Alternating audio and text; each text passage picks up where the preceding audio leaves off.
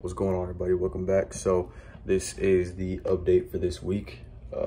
Still doing dermaroll twice a week, and yeah, I have a 0.25 millimeter dermaroll. I feel like it told me a lot. So any of you guys on the fence about that, I was on the fence for a pretty long time, but you know, using it now, it's definitely improved my gains.